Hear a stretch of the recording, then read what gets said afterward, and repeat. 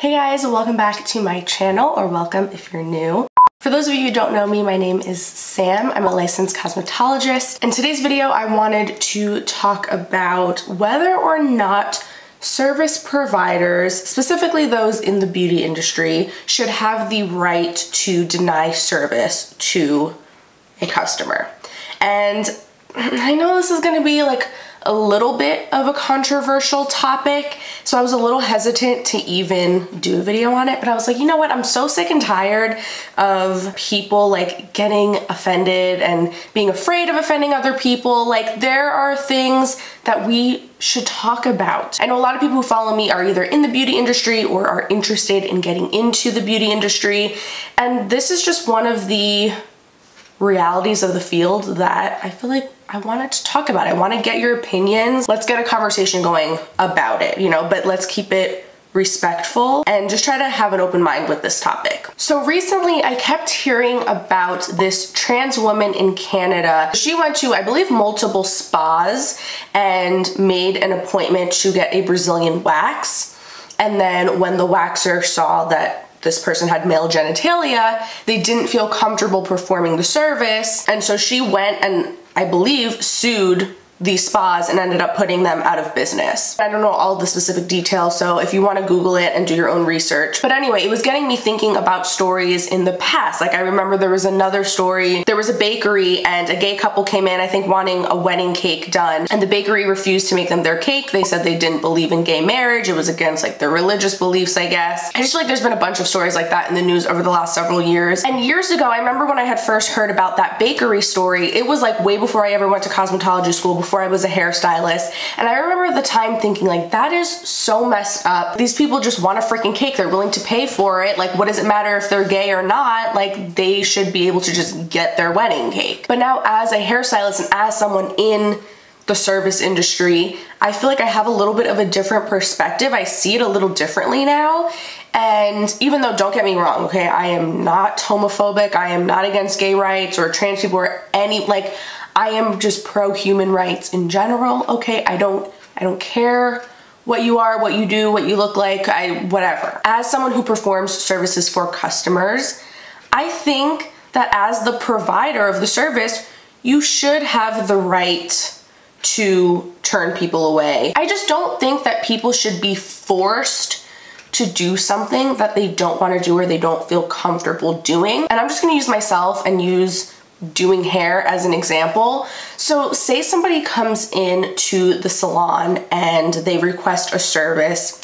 For example, say they want a fade, whether they're male or female, doesn't matter, but they want their head shaved, they want like a really tight, clean fade.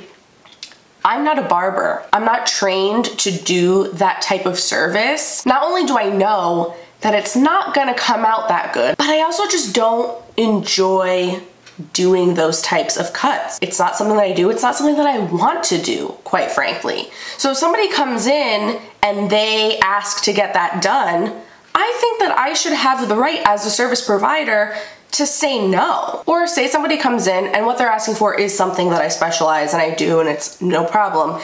But maybe that particular client is just very difficult. They're problematic for whatever reason. Whatever the case may be, it's just a situation where I personally feel like doing their service isn't going to be beneficial for the business. It's not going to be worth it in the long run because maybe it's going to negatively affect my reputation in some type of way. Or maybe it's just going to take too much of a toll on me personally and stress me out. And I'll give you a perfect example. I've actually had a few clients that I'm just like, this isn't worth it for me. So I had this one client that started coming to me, and every time she would come into the salon, she would talk so loudly about the most inappropriate things. Like, she would tell me about her sex life. She would go into detail about like how long her boyfriend lasts in bed, the size of what he's got going on down there. She was talking about like giving birth and how she's really scared that it's gonna make her loose.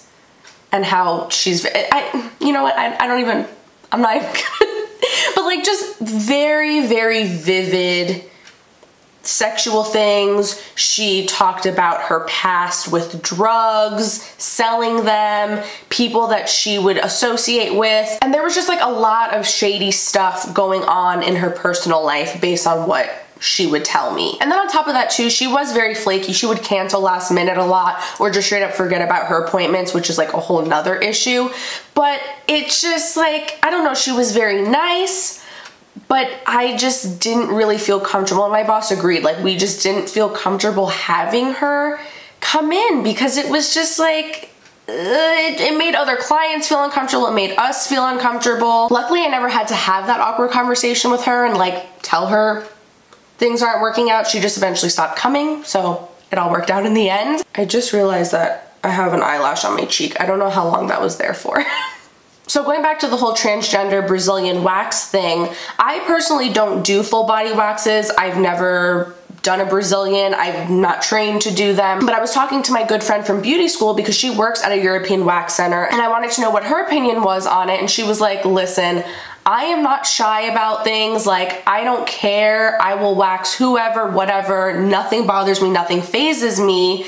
And I would have no problem waxing male genitalia. But she was like, I was never trained though how to do that. The technique is a little bit different. And if you think about like men, you know, there's a lot of extra skin down there. You gotta kind of pull things a little bit differently. There's a lot of crevices and whatever. I mean, I don't think that it's being transphobic or discriminatory in any type of way. Like, that it just is what it is. And why would you want somebody to do a service on you that they're not trained to do? They could potentially hurt you, they could do something wrong, and then they're gonna be liable for it. So from a professional technical standpoint, a service provider, a business should be able to deny that service. Anyway, those are just some of my thoughts on that topic. I just kind of wanted to get a conversation going about this. I've been talking to some of my friends that are also in the beauty industry, and I just find it interesting getting like everybody's take on it. So let me know what you guys think about it. And if you work in the service industry and you have turned somebody away, I'd love to know the story and what happened and why you decided to refuse service. So yeah, let's chat in the comment section.